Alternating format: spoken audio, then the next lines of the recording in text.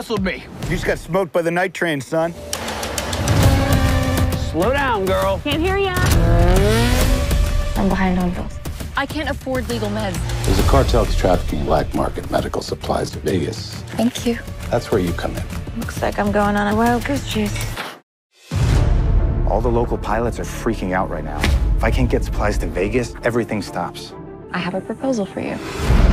You're suggesting you run my contraband up the highway. I'll get your medication to Vegas, and I will make planes look slow in the process. Assume everyone you meet over the next 24 hours is armed. There is a 3-hour window to move everything.